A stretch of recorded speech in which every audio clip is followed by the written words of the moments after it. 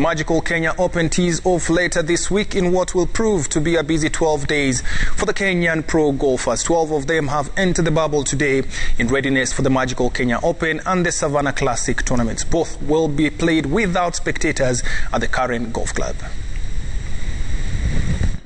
In any sport across the world, home ground advantage is important, especially with your fans behind you. Even in sports like tennis and golf that require fans to be quiet at some point, fans play a huge role in uplifting the players.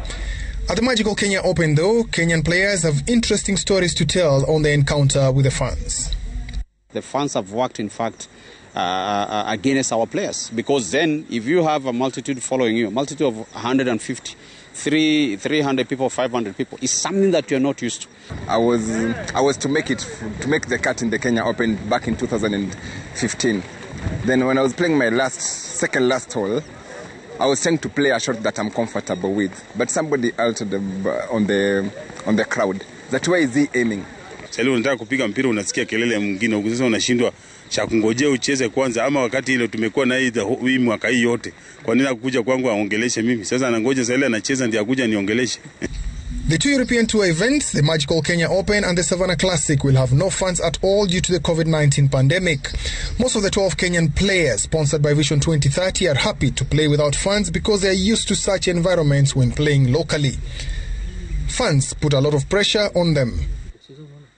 You know, people listening to fans, you're not going to listen to fans. Now it's you and the golf ball, which would be much, much better. Having fans obviously adds to the pressure a little bit, but it's also nice to have people that you know are there supporting you, they're rooting for you. Ndio hata nasema wakae kando. Kama ni mchezaji akuja acheze.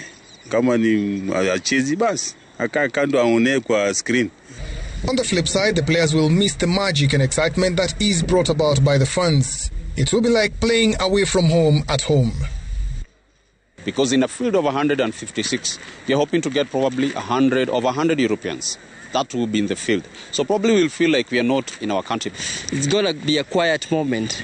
You have to really search yourself in a way that you have to appreciate what you're doing. Fans or no fans, Kenyan players are expected to perform better after playing in the Safari Tour and getting personal sponsorships for the two tournaments.